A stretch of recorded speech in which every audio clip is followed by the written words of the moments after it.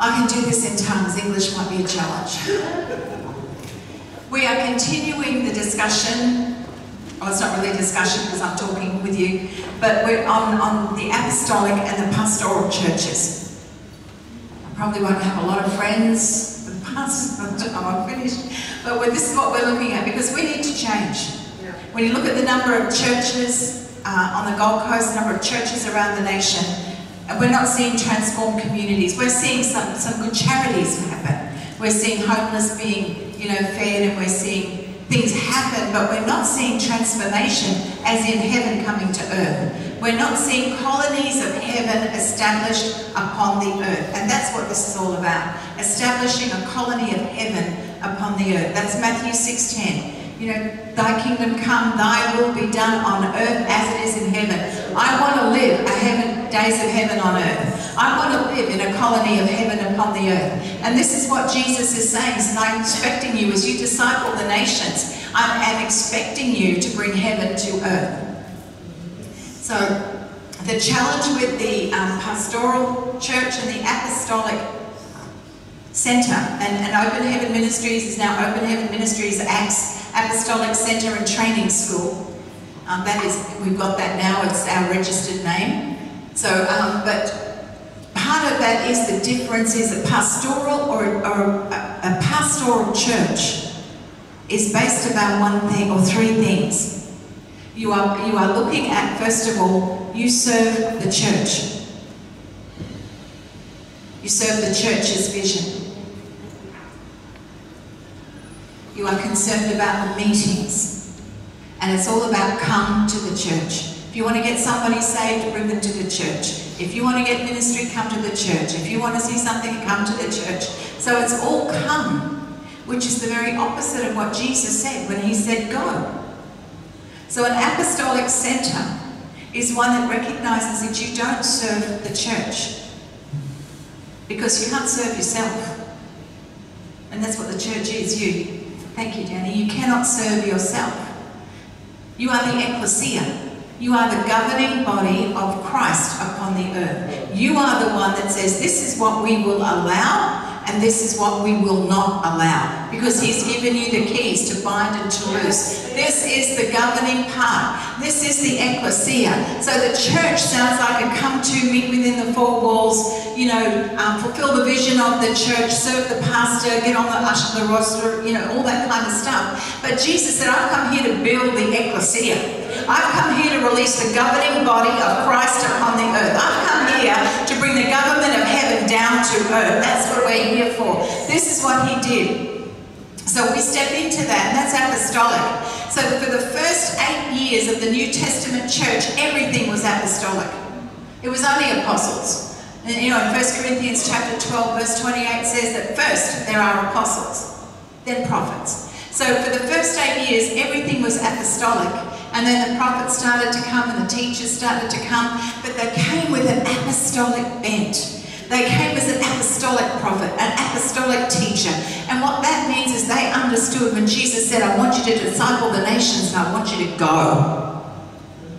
And the thing is, you don't need to bring people to me. No, let me get this right. I want you to bring people to open heaven, okay? We want to see this place full. We want to see people saved. I really want people saved. Born again, spirit-filled, so we can chuck them out to do the work of the ministry.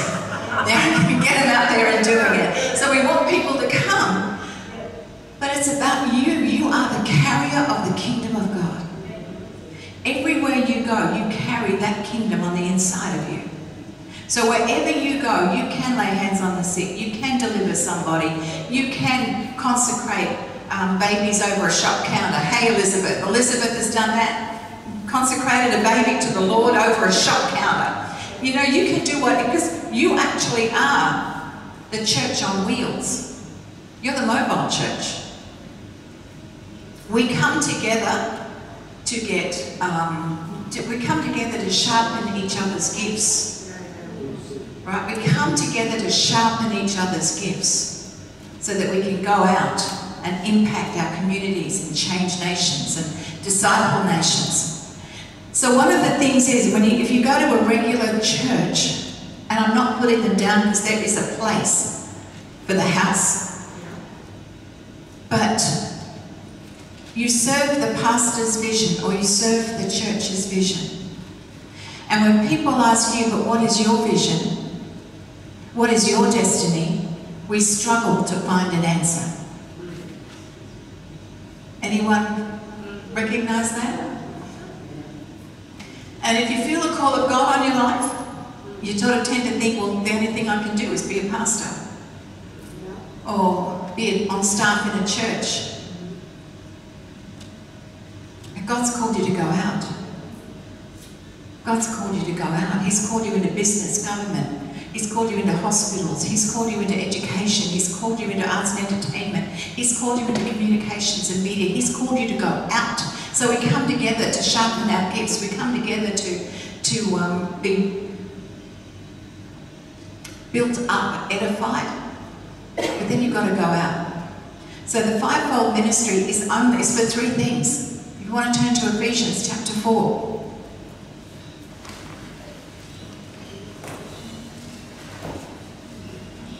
It is for three things.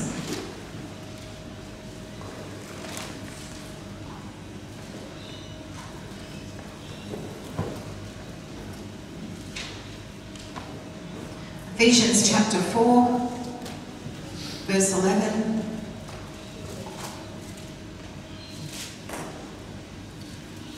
Jesus himself gave some to be apostles, some prophets, some evangelists, some pastors and teachers. Now we talked last week that the number of times the word pastor turns up in the New Testament is maybe 3. Bishop, overseer, some shepherds that look after sheep. But the actual word pastor is maybe 2 or 3 times in the whole New Testament. Apostles and prophets are close to 100. I think prophets are over 100. Apostles are about 80.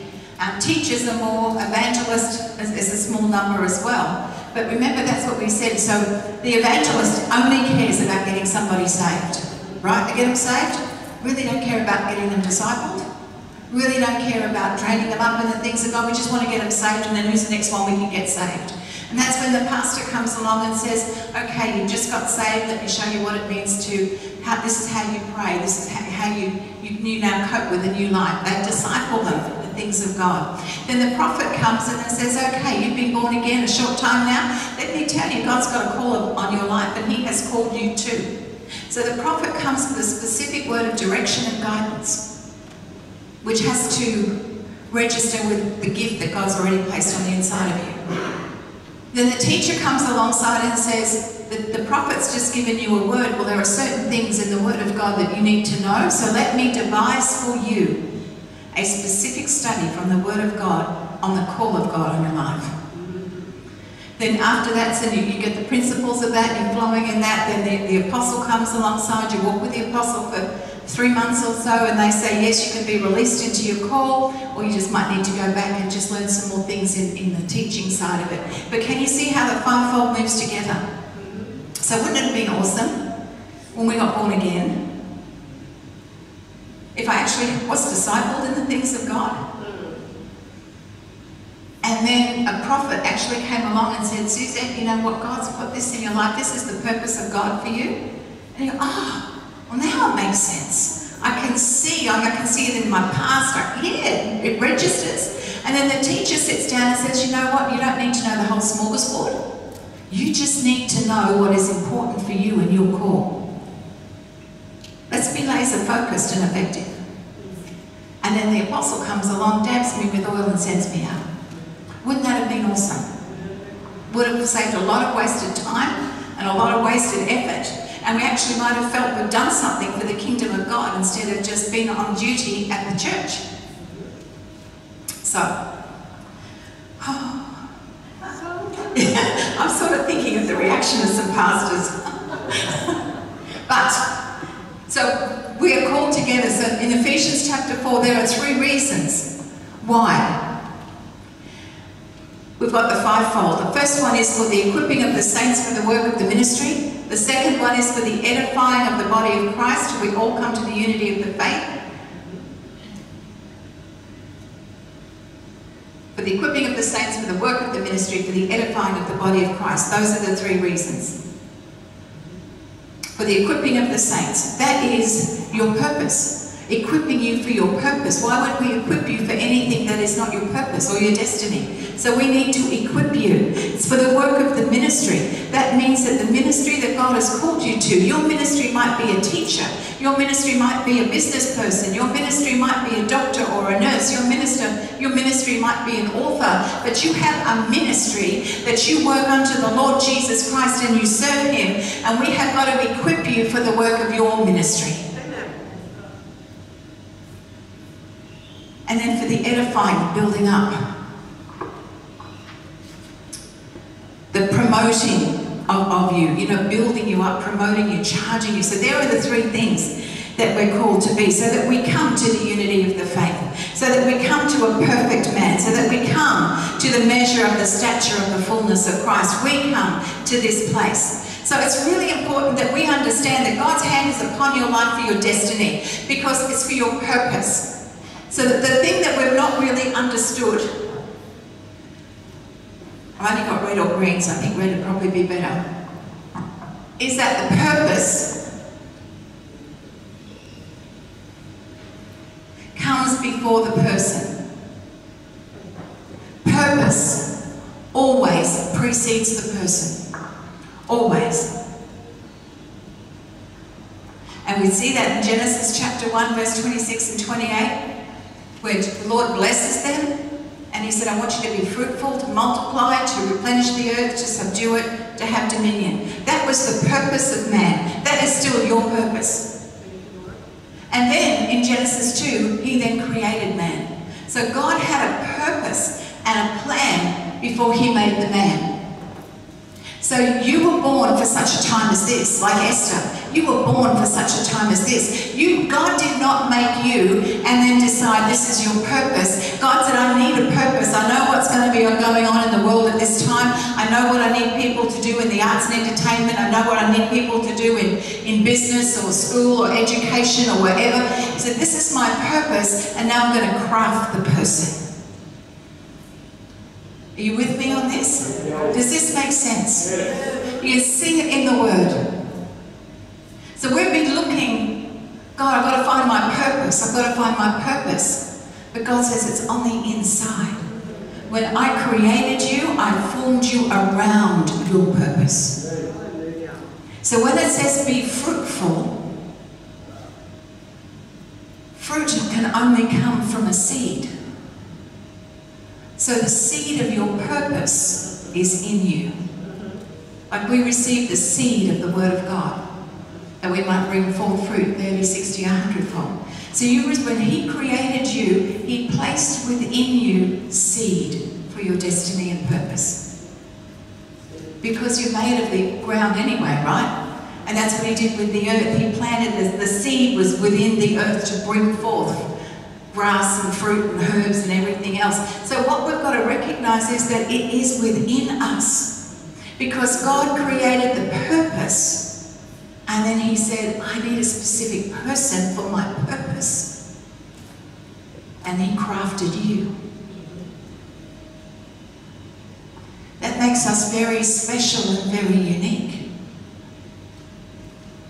And that's why when we pray, particularly in the courts of heaven, when we come before God, we come based on purpose.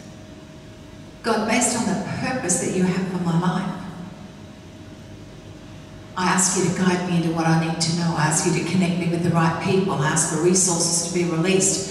Because of the purpose that you've placed within me, because of the destiny that you put within me, I ask you to unfold that out.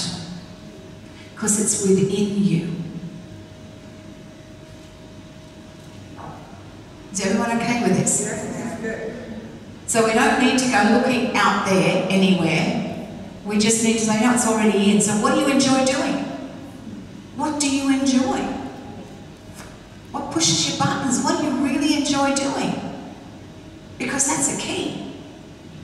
That's a key. What makes you happy is a key. Let me tell you another key. What makes you really angry is a key that God has designed you to bring a solution to that. But it's within you. Because fruit. He says be fruitful and multiply. And he's not just talking about having children. He is talking about be fruitful, multiply. He said, I'm wanting you to not just bring forth the seed, I want you to bring forth the fruit, but then that fruit's got to multiply. So if I have an apple in my hand, that is fruit. But how much apples are in the apple if you look at the seed? Like it multiplies, doesn't it? So, and this is what God is saying. I'm giving you something that has worked around the purpose that I've created you for. Not only do I want you to bring forth the fruit, I want you to be productive, I want you to work with the purpose, I want you to bring forth and mature the gifts and the skills that I've placed within you, but I want you now to multiply that out. I want you to spread it. So if you're in business, you don't think, and you're a local business, you need to start thinking a little bit bigger. You need to think a little bit, maybe I need to go statewide, or maybe I need to go up to the next town. You know, we need to start thinking about these things. So I've never really worried about writing books or having CDs because, hey, it's just me and, you know, I've never really worried. But then I realised I am breaking the second law that God said.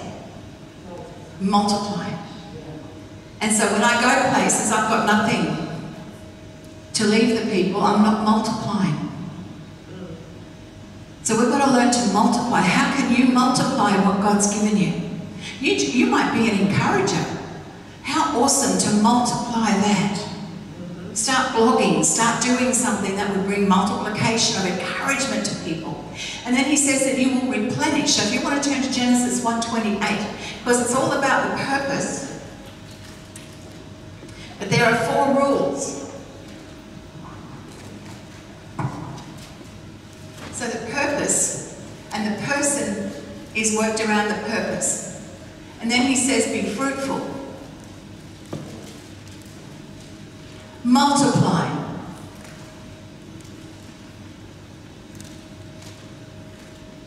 I hope this is whiteboard marker. Multiply. Be fruitful, multiply. What is it? Replenish or fill the earth. Subdue. And number 5, when you do these, then you can walk in dominion. But dominion doesn't come until you've done these 4.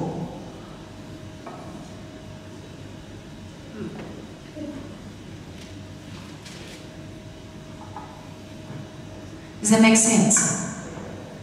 I should do PowerPointy things. You see how technical I am, PowerPointy things. But this is straight out of Genesis 1:28. So it's the power of the blessing. All you need is the blessing of God upon your life to do what God's called you to do. So we're told, you know, you need 7 steps to this, you need 6 steps to this, you need 5 steps to understand that. Listen, you've got the blessing. And God said to Adam and Eve, do all you need to do to be fruitful, to multiply, to replenish, to subdue, and to have dominion is the blessing. So you've got to understand that you've got to wrap the blessing around your life. You've got to walk in the blessing. You've got to think blessing. That everything you do is blessed. That everywhere you go, you're blessed. That everything you put your hand to is blessed. And so when people tell you, oh, you know what, God's going to teach you a lesson by stripping you of business, that is not the kingdom. Because you're blessed. And it's the blessing of the Lord that makes rich, and he adds no sorrow to it. So we have a lot of Christian phrases that really don't line up with the Word of God. So any time that I've lost anything, any time that money's been stripped away from me, any time, it's because I've done something. It hasn't been because God is trying to teach me. He teaches me through the Word. He teaches me through the Holy Spirit, the Spirit of truth. He teaches me. But I have consequences. Every choice I make has a consequence, good or bad. It has a consequence. Is this making sense? So, you know, we say things like, oh, well, you know, God had to strip me of everything so I could learn to be really on fire with him, and then he's got to build it back into us. Hey, if somebody is a non-believer and they hear that, why would they want to be a Christian? You know, like, I remember years ago when I was teaching what was I teaching? It was a new believers class. And I asked one of the new believers to close in prayer, because I love shoving them out there. And he said something along the lines of, God, I know you're into populating heaven, so I don't know how long I've got. So I just asked that you'd use that I'll be, useful. And I'm thinking, he's just prayed this out loud in front of the whole class. So how do I change this without making him feel lousy? But my gosh, I can't allow this flippant lie to go out to people. God is into populating earth with heaven. He says he takes no pleasure in the death of his saints. That's right.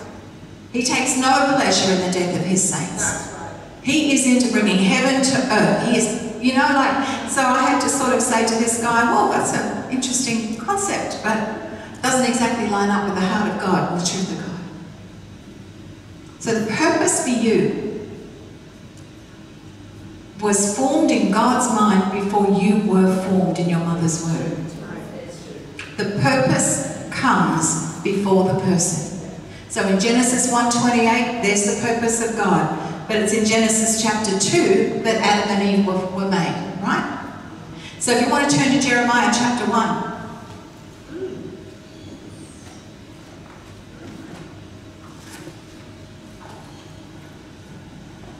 Jeremiah.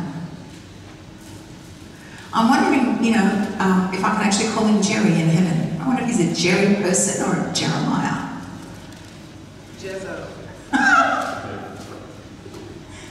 So in Jeremiah chapter 1, verse 5, it says, Before I formed you in the womb, I knew you.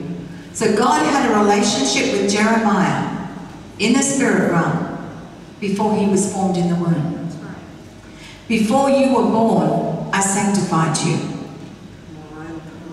And I ordained you a prophet to the nations. So God had a purpose that he needed a prophet at this particular point of time to go to the nations. And he needed a specific personality, a specific gifting of skills and talents and capacities and capabilities to fill the purpose.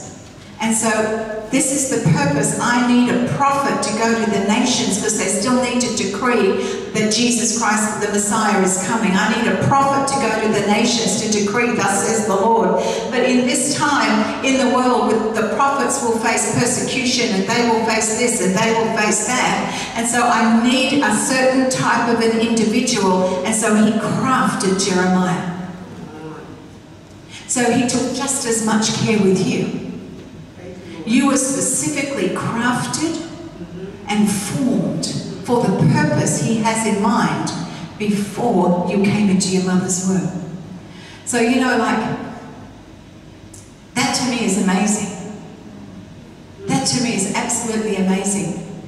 That he crafted each and every one of us, formed us in the spirit realm for a purpose before we were formed in the flesh.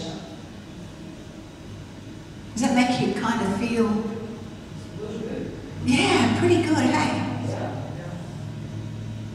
And so it's really important, not that the church fulfills its vision, because that's not God's purpose. God's purpose is that you fulfill your purpose. That's the heart of God. And that's why the apostolic centers are different, because it's not about the vision of the church. It's not about the vision of, open heaven. It's not about that. That's why Open Heaven is Open Heaven Ministries, plural. It is about the ministry of every person in this ecclesia, because God has got a purpose and a plan for you. There is a timing. There is a perfect time. There are specific relationships, specific connections. There are specific resources. And he has called you and placed you around his purpose. And that is what he is calling you to. That's why in the pastoral churches we sit. We sit and we wait, and sometimes, praise God, we're allowed to do communion. Sometimes we're allowed to do something. Sometimes, we're on the ushering thing, like, woo, or, but it's not about us sitting down waiting. The thing is, God has a plan for you, and he expects you to be up and going after his purpose and his plan for your life. Jeremiah 29:11, I know the plans that I have for you, says the Lord. Plans of good and not of evil, to give you a hope and a future, an expected outcome. He's got plans. Not plans for the church, but plans for the people.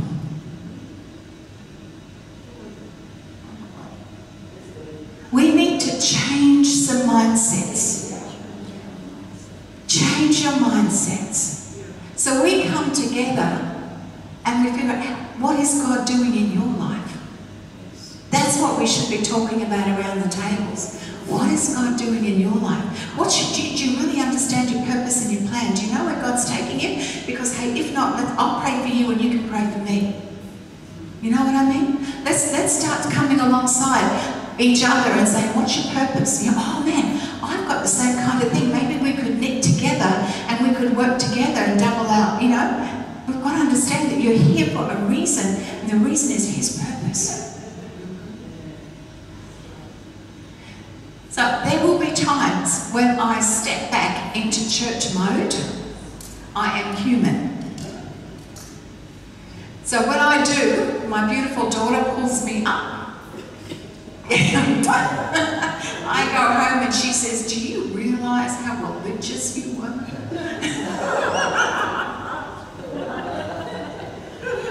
But I love it. She keeps me grounded. But we've got to start doing that when we talk to each other. And you start to hear a bit of church culture coming out. Not kingdom talk, church culture. Say, hey, you know what? Do you really believe that? Let's move into the freedom of the kingdom. Let's just gently minister to one another. Because we want kingdom. I want the kingdom of God in this nation. I want this nation as a sheep nation.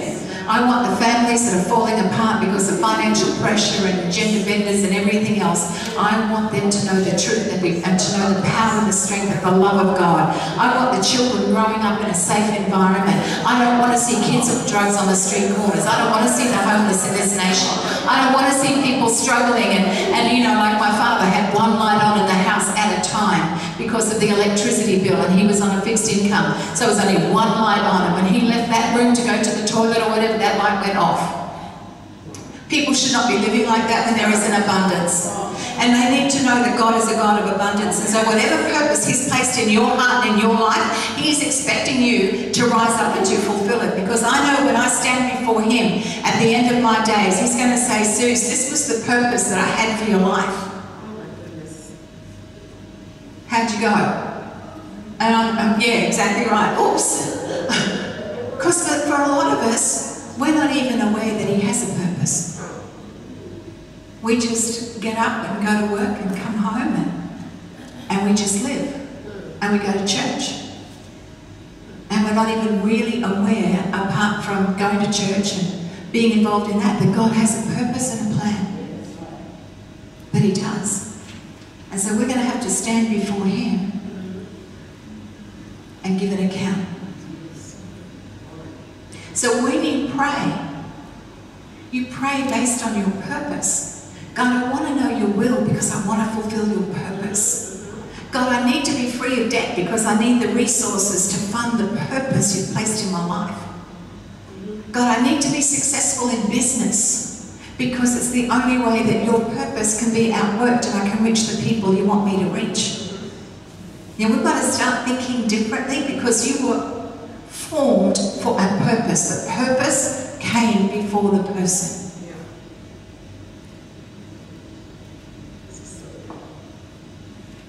And I find that awesome, I find it delightful and scary. And it's sort of like, God, I'm 66 and I'm only just starting to realise that my purpose was not to go to church. That my purpose was not to just attend church and just be a good Christian and live in a good way, but you actually did have a specific plan and purpose for my life. So can we sort of like redeem the time? Can we sort of catch up on the bits that I've missed out on? Can we sort of do something here, Lord? Because I really can't claim ignorance. Because He's going to say to me, but you had the Word and you have the Holy Spirit. You can't claim ignorance, Suzette. Because I'd like to claim ignorance. But when we've got the Holy Spirit and you've got the Word, there is no ignorance. Because He's the Spirit of truth. So he's got this amazing purpose. And he needs your purpose outworked and done in this season.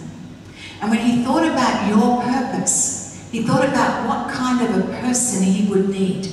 What about the gifts and the skills and the talents, about what would make you happy, about what would tick you off. He thought about everything so that his purpose would be outworked in a perfectly mature and awesome way. So you're not just a random number of chromosomes and cells thrown together. You are specifically formed by God to fulfill a divine purpose.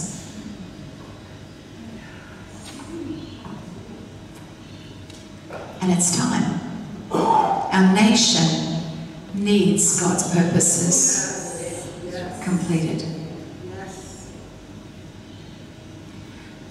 So in your purpose, we always go back to Genesis 1:28. I have got to be fruitful, which means I've got to find that seed of purpose on the inside. And for some of us, it still might be a seed.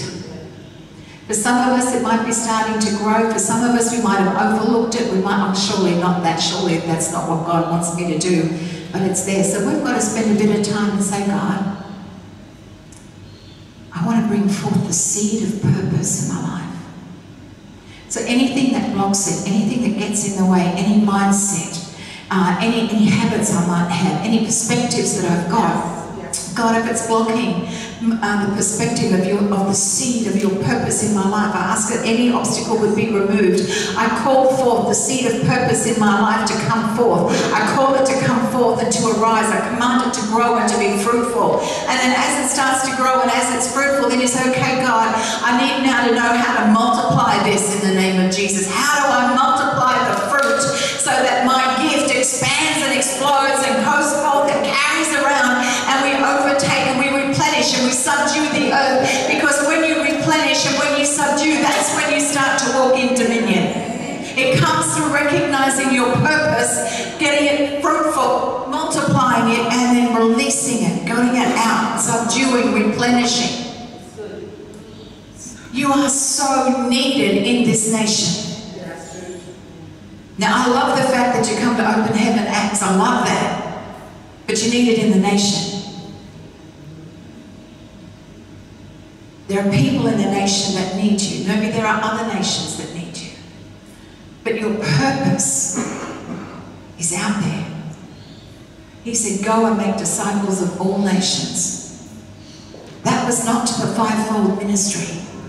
That was not to the pastor. That was to every believer. Go and make disciples of the nations. That was not a ministry call if you're thinking fivefold layman, because the pastoral church is pastor layman. This is to all believers, because every believer is a full-time minister of the gospel, and you are called to be an ambassador for Christ. And so he's called you. And that's why in Deuteronomy chapter 8, I love this. If you bring everything back to these four things and to Jesus Christ, you will see awesome stuff. You bring everything back to these four things, the four mandates that God gave to people in Genesis chapter 1, verse 28, and then Jesus Christ who fulfilled everything. So let me tell you, where did I say to go? Deuteronomy. We'll go there and then we'll go to 1 John. So Deuteronomy chapter 8. It says in verse 13, Deuteronomy chapter 8, verse 13. Listen to this. And when your herds and your flocks multiply, when, not if, not maybe, but when your herds and your flocks multiply. So that's your businesses and your ministries. Herds are business, flocks are ministry, because we've got a different society now, we're not agricultural. So when your businesses multiply, when your ministries multiply, when your silver and gold and your financial affairs multiply, when all that you have is multiplied, it's an expectation that everything you have would multiply. It's an expectation that your business will multiply. It's an expectation that your ministry will multiply. It's an expectation that your finances will multiply. And I'm telling you right now that half the time the body of Christ doesn't expect multiplication. But this is what the Word of God says. When it multiplies. When it multiplies. And that's the second, that's your part of the mandate that we have in Genesis 1:28, because that mandate's never changed. It never changed, it's still there. I want you to be fruitful, to multiply, to replenish, to subdue, and have dominion. So when Adam and Eve sinned, and then God re-established the covenant with Noah, it was be fruitful, multiply, replenish, subdue. But the one thing that Noah was not given was dominion, because Satan had it. But we've got dominion because of Jesus. Because of Jesus. Because of what he did at the cross. Dominion and authority was given back to the body of Christ, and we can walk in that. So we've got everything back better than what it was when Adam and Eve walked the earth. Better. So we've got to start thinking Garden of Eden. We've got to start thinking Garden of Eden. What would it be like to have a life of delight? Because that's what Eden meant. So we're going to start getting a little bit militant on the inside and recognize some stuff that crops up in our lives is not of the kingdom of God, it's of the kingdom of darkness, or it's a consequence of a bad choice. So we rebuke that in the name of Jesus. I command a crop failure on that in Jesus' name. That is not going to multiply in my life. Fruit will not come forth in my life. That's going to stop in Jesus' name. You're going to get a bit militant. Yes, amen. Because you've got to fulfill your purpose. That's right. That's right. And expect multiplication. Amen. Expect to be debt-free. Yes. And even if, you know, you're working for somebody or you're on a pension or whatever it might be, that's just a source, but it's not the source. It is a source. He is the source. And you are not limited to what comes in your pay packet. You are not limited to your pension. You're not limited to your superannuation. You're not limited because you're supposed to multiply. Even the silver and gold, your financial affairs are supposed to multiply. So we've got to change our mindset. Yeah. Do you really expect multiplication? Yeah. I do. Yes, I do. So we've got to change, guys, hey? So the purpose is what it's all about. 1 John chapter 3. 1 John chapter 3. And if it's like this for Jesus, then it's like this for us. 1 John chapter 3, the last part of verse 8. We'll start with we'll read the whole verse. He who sins is of the devil, for the devil has sinned from the beginning. But look at this. For this purpose, the Son of God was manifested, that he might destroy the works of the devil. This is the purpose that Jesus came to earth. He came for a purpose, to destroy the works of the devil. So for this purpose, not for a purpose, not for all purpose, but for this particular purpose, Jesus came to the earth to destroy the works of the devil. So you have a particular purpose. For this purpose, Jeunesse, for this purpose, you came to the earth. For one particular purpose.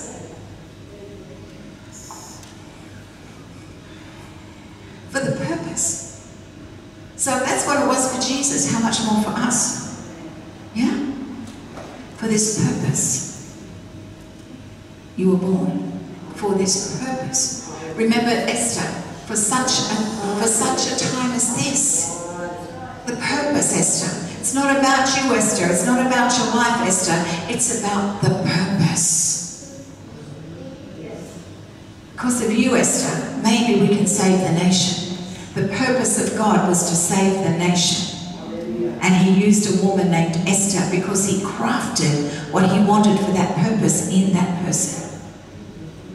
So it comes back to the purpose. If you want to know what God made you for, if you want your life to turn around, you start praying, God, bring forth my purpose with a clarity and understanding. so that I can bring forth the fruit, so it can multiply, so it can replenish the earth, so it can subdue, so I can walk in dominion. When it says replenish, it means that that is to replace what the devil has done. Right? My gift, when it comes forth and it multiplies, replenishes what was lost in the Garden of Eden. It subdues the work of the enemy. Yes. And I walk in dominion. Can you see how important this is? You replace and replenish. You fill the earth with the fruits of righteousness. You fill the earth with the fruits of righteousness. When we all start walking in our purpose, you fill the earth with fruits of righteousness. That's filling. And that's subduing the works of the enemy. Then the dominion happens. So if you want to turn to 1 Samuel 17, we'll finish with this. I think we'll finish with this, you know what I'm like. Are you enjoying this today? So we're going to continue this next week. 1 Samuel 17. Now this is David. And David had already been anointed as king. So whether you recognize it or not, you have already been anointed for your purpose. You have been equipped for it.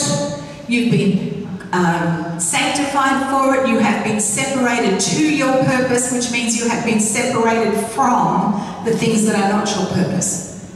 That's what God intended, Jeremiah 1:5. I've sanctified you. I've separated you to your purpose. I've separated you from the things of the world, and I've separated you to your purpose. And I have equipped you, and I have ordained you, and I have crafted you to bring forth the purpose of God. And so we see here in 1 Samuel chapter 17, what I say here, 1 Samuel 17, David had already been anointed king. That was his purpose. He had not yet stepped into it. It had not yet become a reality. He'd just been anointed with oil. He just knew it had been confirmed. Probably he had an understanding of it as he's out there looking after the sheep and killing the bear and the lion and everything else, but he knew. And so Samuel comes along and anoints him, and he recognizes, I have a purpose, and it is to be a king. But he is nothing's changed. His circumstances haven't changed, nothing's changed. But he's changed because he's found his purpose. So you have been anointed in the realm of the Spirit for your purpose. The Holy Spirit has already anointed you, and God formed you. There was a consecration, there was a sanctification, there was a separation for you. An anointing was placed within you for your gifting, for your call, for your purpose. And so Samuel is sent down by his dad to check on his brothers because they've got this kerfuffle happening with Goliath. Just a normal kind of a thing, just something obedient to his dad, but he goes. But he knows his purpose. And so, and then his brother has a go at him. What are you doing here? You left your few sheep and come here. His brother has a go. And then David says, thinking of blessing, well, what does the guy get if he knocks off Goliath? What's in it for me? And obviously tax-free, and you get the king's daughter and a few other things thrown in, so okay, looking pretty good. But then Goliath comes out, and Goliath roars. And David sees the effect that has on the nation. The soldiers run away in fear. Saul stays in his tent. And so David,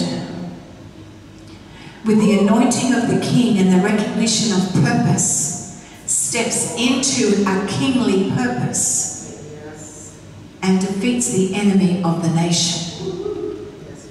He knew his fruit. This was part of the multiplication. This was part of defeating the enemy and releasing things. But this is when he recognized his purpose. He didn't have to sit on the throne, but he knew what God had called him to. And he recognized that the king of Israel at that time, Saul, was not doing what needed to be done as a king. And there was was a way that he could step into it, and he stepped into that purpose. And so you're going to find opportunities that will crop up in front of you that you're going to think, you know what? I know God's called me to this. And the anointing's going to stir. And you're going to find yourself by faith stepping into a situation and a circumstance and releasing the purpose of God, which is training for when you step into the fullness of the purpose.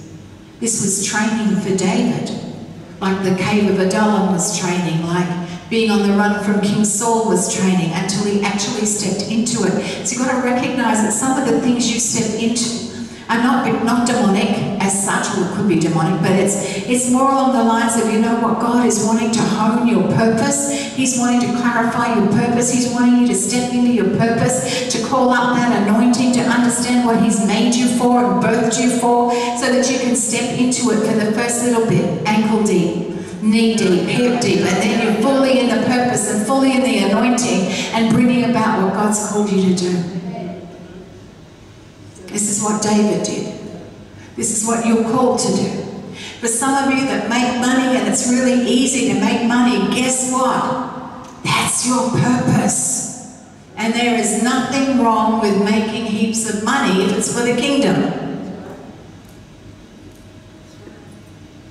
For those of you who love teaching or love being with children, if that is your purpose, pursue it, skill it, upgrade yourself in it, whatever it might be, but you've got to upskill.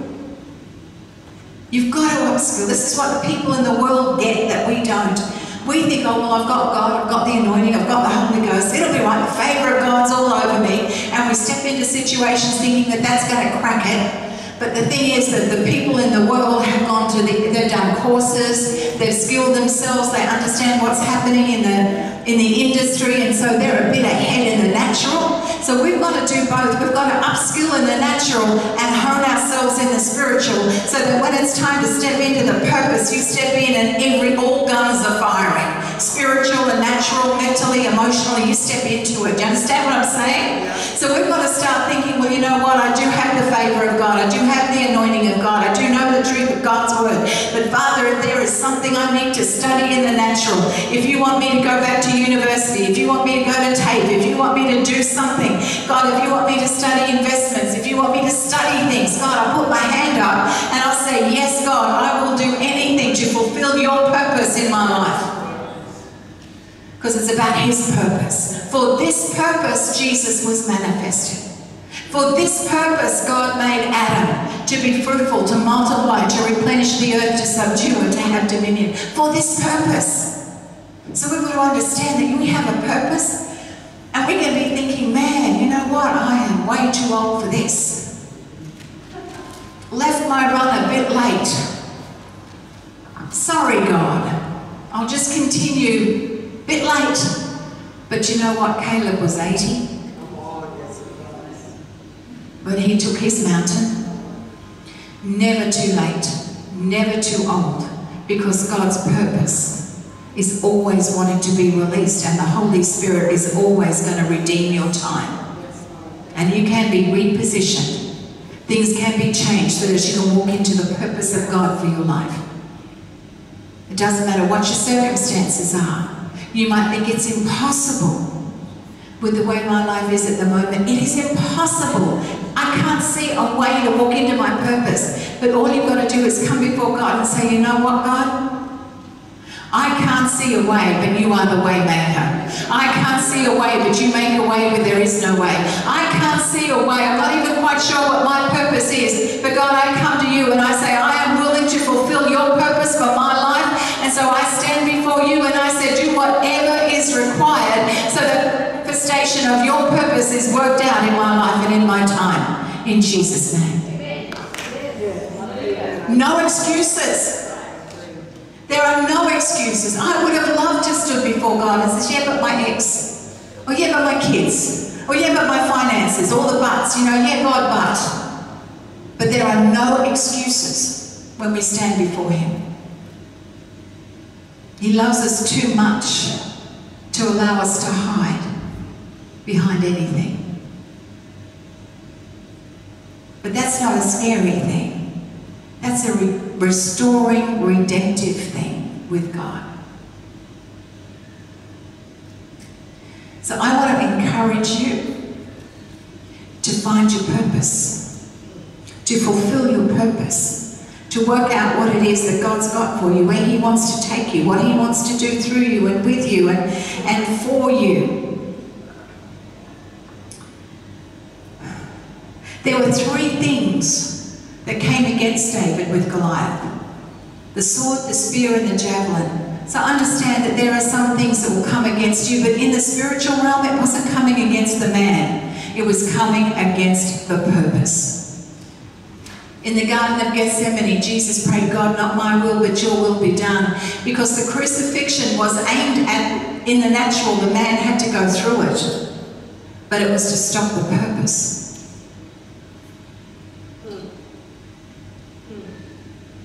So there will be some things that come against us. I am not promising an easy ride, but I am promising a victorious one. I am promising that we are more than conquerors, that we will always triumph in Christ, that we overcome. I am promising that God's got His hand upon your life and the favour of God will be there. And as you step into the purpose, things might come against you, but not one weapon formed against you can prosper. And every tongue raised against you in judgment is condemned and shown to be in the wrong. And so in verse 45, in 1 Samuel chapter 17, verse 45, one of the things that came against David was a sword. Do you know what the sword represents? Spiritual warfare. Sometimes it's a spirit of confusion. Sometimes it's a spirit of fogginess. You know what? I don't know what else to call it. But there are times when there are spirits that come against you, right? So recognize what it is. But you've got the sword of the Spirit. You've got the Holy Ghost. And the sword of the Spirit beats the spirit of the sword of the demonic. That's right. Yeah. So come against, you know, like I'm feeling really confused. Well, I bind that confusion in Jesus' name. I feel really hopeless now. Well, I bind that hopelessness in Jesus' name because Christ is in me, the hope of glory. So I am full of hope all the time in Jesus' name.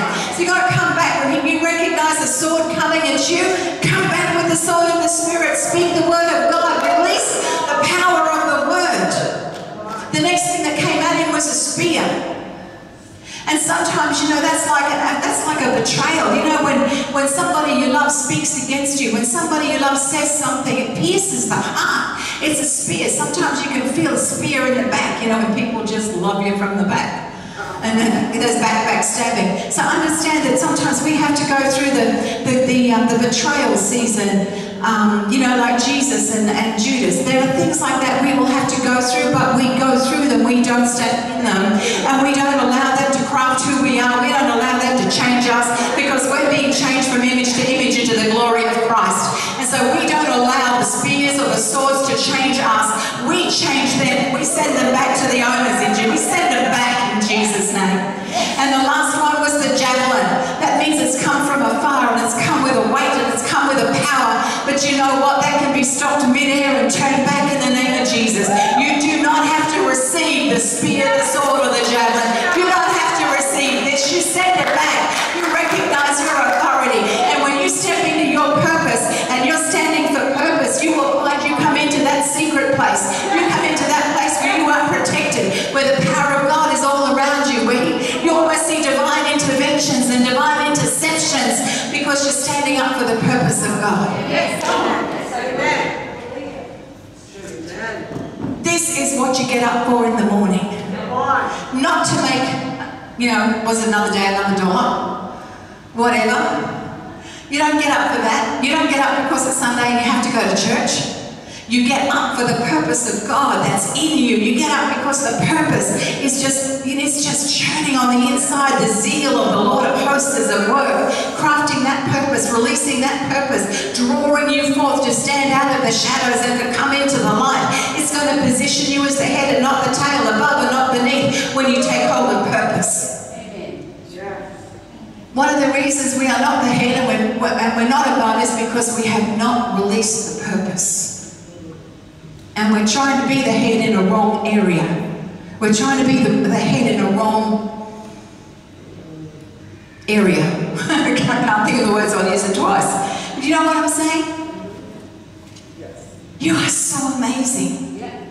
You are so amazing. And you were crafted for God's purpose. He's called you to an amazing destiny. And he said, get your eyes off the church, because you are the church. Get your eyes onto me and I'll show you your purpose. And as you step out and as you walk into this, you will grow in the things of God. The anointing will be released. The power of God will flow like you've never seen. Because we've tried to get the power of God. God, we just want to see your power. You're probably not going to see the power if it's not about his purpose. Find your purpose. Bring forth the fruit. Ask God how to multiply it. Replenish the earth. Bring forth what should have been there before Adam and Eve. Subdue the enemy and walk in dominion. Because that's who you are. And this is what David did. He had the fruit. He was anointed to be a king. He multiplied that because he stepped up in front of Saul and in front of all the Israeli soldiers, and he took on Goliath. So he multiplied it. People saw it. Then he replenished the earth. He got rid of Israel's enemies. They were gone. And then he subdued the enemy totally because they all took off. But then he walked in dominion because he cut off Goliath's head. You have got to cut off the head of the spirit that comes after you. You've got to cut off the head of that thing that plagues your footsteps, whether it's poverty, whether it's hopelessness, whether it's low self-esteem, whether it's anxiety or worry. You have got to cut off its head and say, that's it, you're finished in my life once and for all, forever. I am free to pursue the purpose of God, to move in the power of God, to release God's plans upon the earth and to bring heaven to earth. That is the goal. Bring heaven to earth. So we need our own venue so that we can have stuff happening. And we've got, it's either a lift or something so people don't have to struggle up the stairs if they're not. You know, because we've got people in wheelchairs that want to come and they can't access the room. And it's very easy to say, well, we can just heal them down there, but their faith's got to be activated. They've got to believe when you lay hands on them, they're going to receive it. So we need our own place. I'm calling it in. I said to the Lord, you're going to have to bring it to me because I'm too busy to go look at it. But bring it to me. And I want it finished, fitted, full of people and free. I'll have the four. Finished, fitted, full and free. So, but this is the purpose. My purpose is to train people, to equip them for victory so that they can fulfill their purpose. That's my purpose. That's the reason for this church. Open Heaven Ministries Acts is to equip you to get out there and do the purpose that God has placed upon your heart. That's my purpose. So in order to do that, I need a place where I can train people all the time, 24/7. We can have stuff going and we can train people. We can say, what's the problem? You're in business, you're in education, you're in this. What's the problem? What's the challenge? Let's get alongside and let's work out your purpose and redefine what God's called you to. Clear the path and get you released into it. That's the purpose. So as we step into that, we're going to see, like your lives will explode with joy. You will be fulfilled. It's what you were born for, to fulfill the purpose of God. It is not about church, because you are the church. But it's not even church. The word is ecclesia, whichever you want. But it's that which means you are God's governing body upon the earth. And the reason that, one of the reasons that ungodly legislation got in this nation is because we prayed as priests and not as kings. We prayed supplication and not from purpose. We did not pray the purpose of God for this nation. So we need to change. Now I know that there were people that were taking Australia into the courts of heaven. There were people who were decreeing, but we need a few more people released into their purpose. See, you are called to be fruitful, which means you've got to know the seed of purpose in your life. Bring forth the fruit. It just has to be a little bit. First the ear, then the stalk, then the, first the blade, then it grows.